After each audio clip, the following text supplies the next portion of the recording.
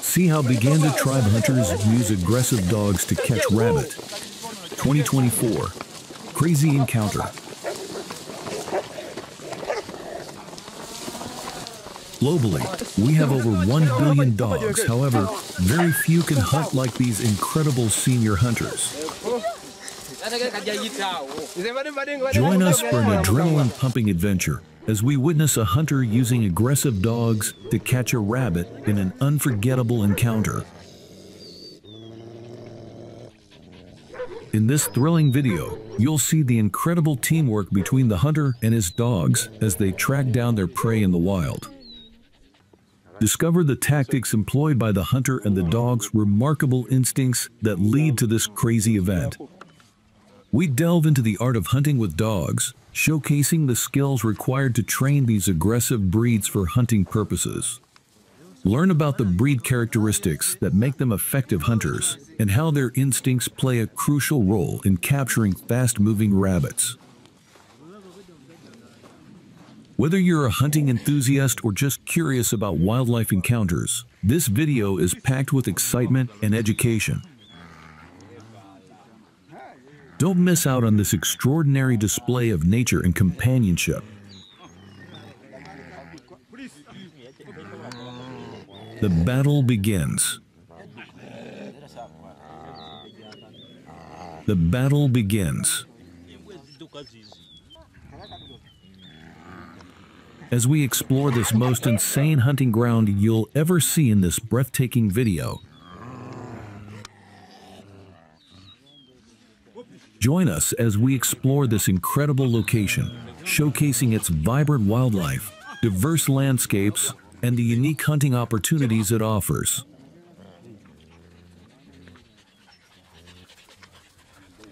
From majestic creatures to elusive predators, you'll witness the thrill of the hunt in action.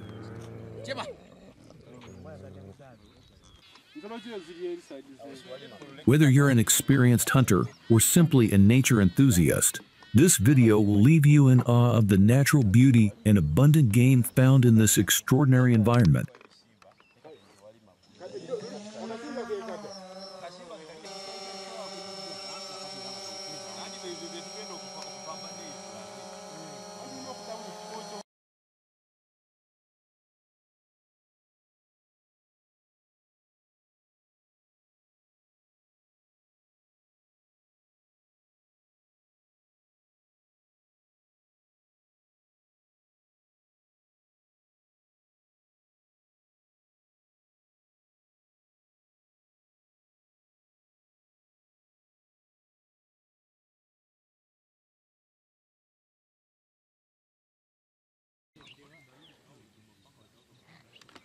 This senior hunter starts with the traditional ritual before he goes to the hunting field.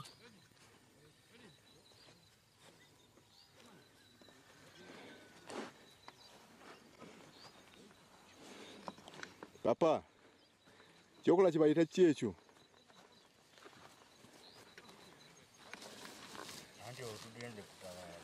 Eh?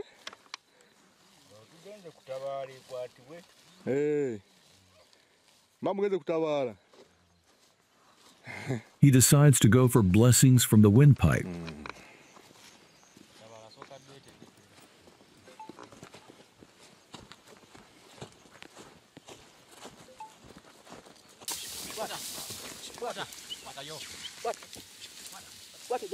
We probably spot on our first prey for the day. The highly experienced hunter gives directions to his juniors.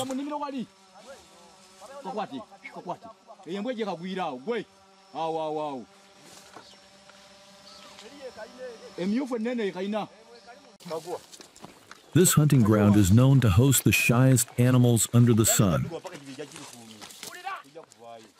They tend to hide most of the time.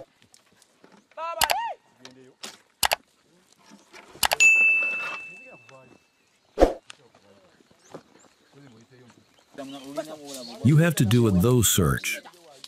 Mind you, without these dogs, nothing much can be done.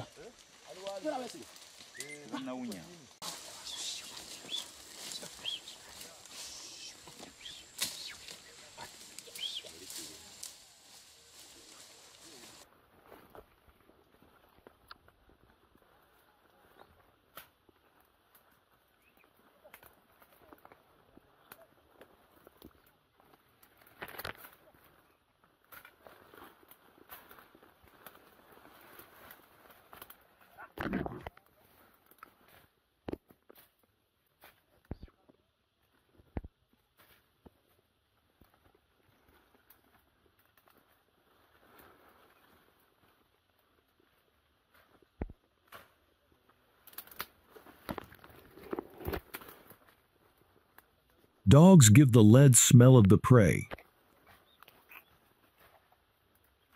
You must be obedient to it if your mission is to catch the prey. Hunting is a job for less timidly creatures. Yes. You must be willing to go through these thick bushes with barely any clear pathways. But our leaping dogs is already here. These dogs finally spot a hiding animal in this hole. Now the task is to get it out of here. It takes meetings and meetings for these dogs to decide on what to do to get it out.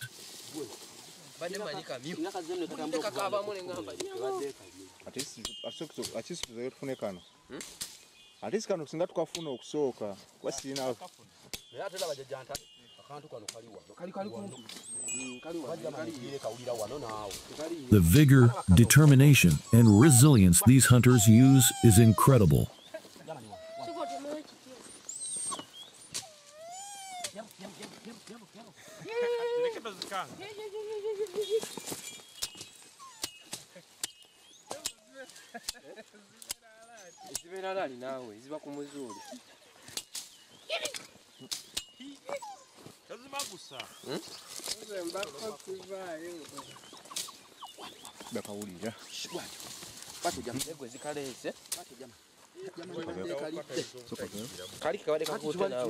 This dog looks like he wants the rabbit out immediately, so he decides to do the work by himself. No waste of time.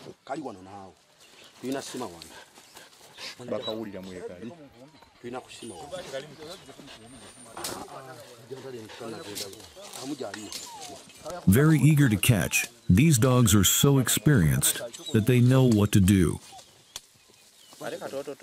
From the outlook, the dogs are pretty much sure that the animal is hiding side. They have to bring it out at whatever cost.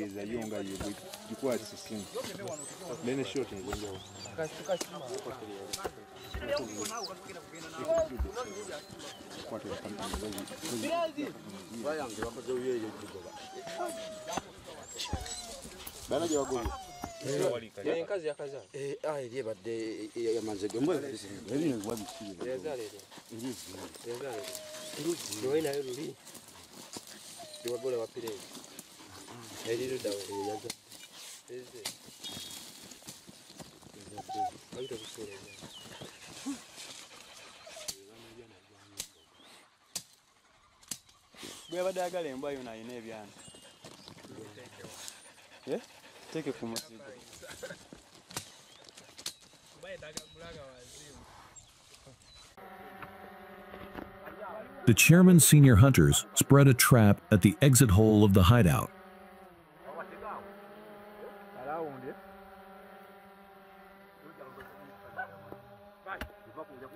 The smell, the aroma is guiding this dog in the exact direction where the animal is.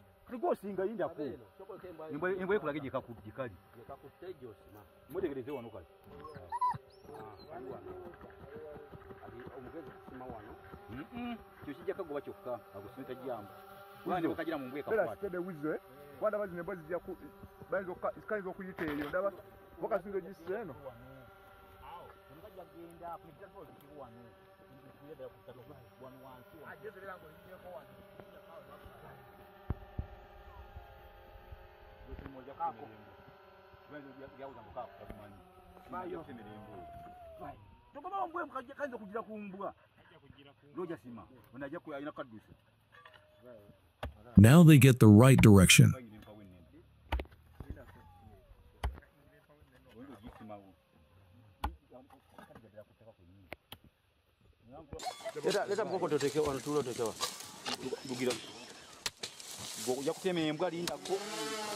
The dog insists it's here. It's here.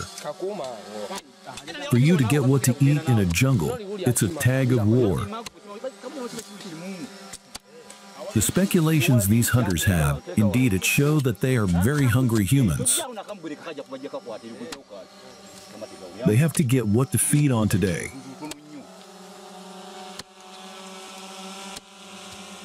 kwenda huko kusima kwa magana kutoka wana.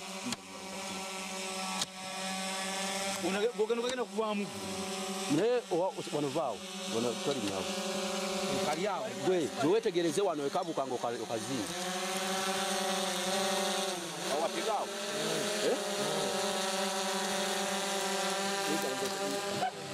Vai.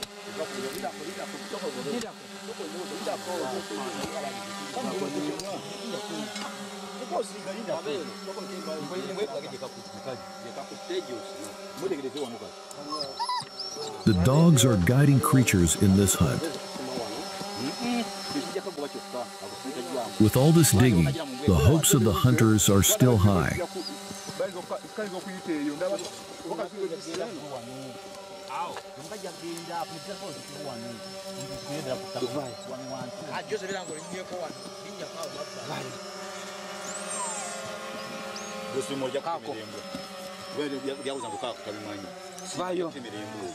Vai.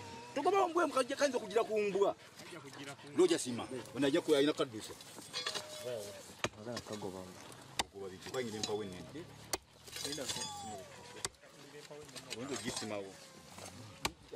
Kanje bya kutaka ko nyinyi. Mwangu wa mtu mwili. Inda ko wala. Kujya genda laba ina bikiri mu banga. Kwe kalagawa. Sio utukimanyi. Kona ko. Shepard. Au.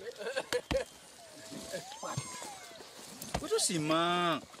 Tusimo badiki. Kali wabulana ukasima. Wakafuka veko.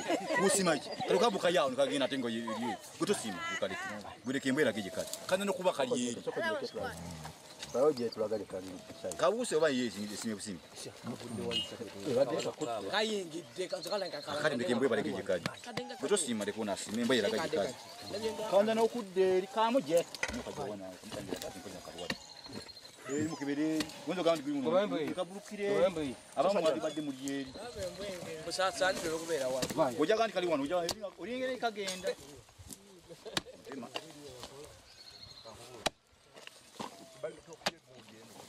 pola umudize nkumi pola tuli kiganja kulembwa wayembwa Kamuje basime kumbi 3 ngono teka yemba kano bakali mboyo ka ukajirako Oja genda wewe nkumi kutusa ni kali maguru kagenza.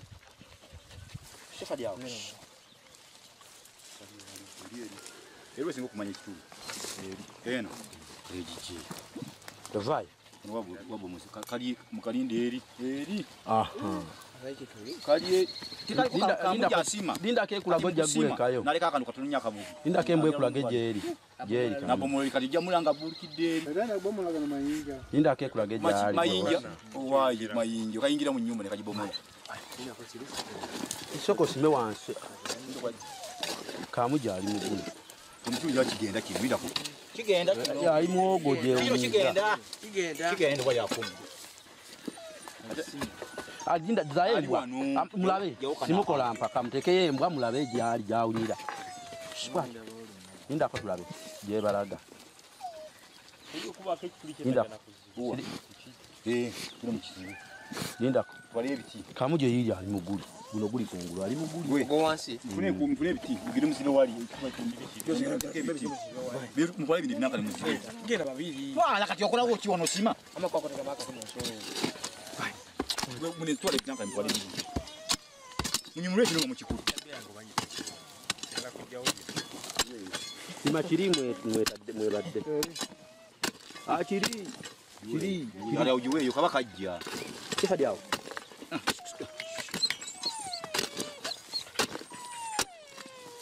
ate kiri mulaba jajja alali soko teke olabe embwa wekulaze otoba kabende ukayingira akosika Shepard au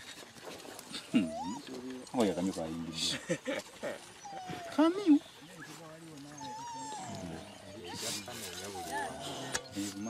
kali mukiri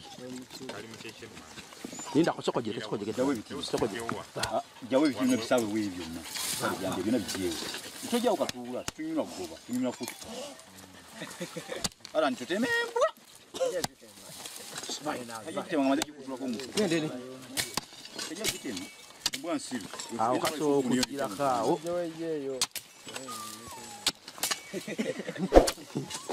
awo soko gitekeyo kajja kugirako akasali awo kasinga mwenna muli eri abamu temusuyo ndi kajira soko gireke soko giwe wazi kulagire dandi wewe aso jikanga yuji wasibi vaawo kati dawali bali wateze vaawo atugagire mekali ne mbwa gigobe tukakwate nga kalamu vaawo vayo gwe soko ikembwa soko veyo kagenda baleka soko likembwa embwe kawe soko likevuva ku Ekawuye gena kajjayo. kagenda bukayo kagende wakanachi yetenga n'okutenga mpejambia tuliona oje wayo jijeyo kaka inyo gira magulu waliwo ebisaabyo Can you imagine the sniffing dog at work? Wow, this is incredible. This is unseen of. This is new. What a skill. The animal wanted to disappear in thin air, but the trap has worked. The dog wants to swallow it alone. Come on. Please do not give it a chance. Here it is. Our first hunt of the day. What a chance. God is still on our side. What a golden opportunity. The dogs are still looking on.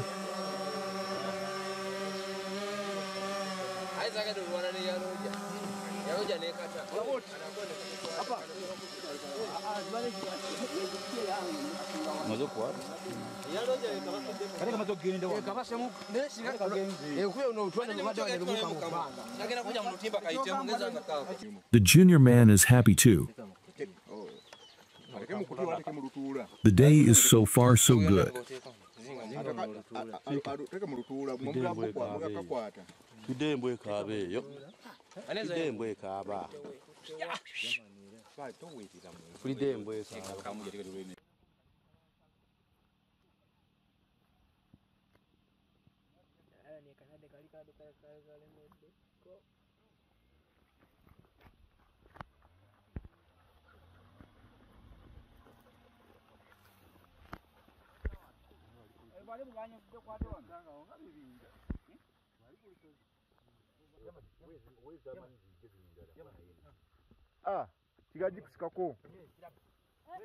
Oh no, the dog has stolen their food.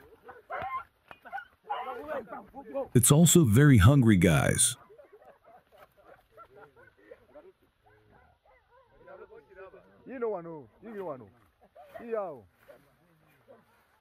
They have finally shared it among themselves. For the dogs, their efforts have yielded. No worries. For the hunter, tomorrow is another for them to shine.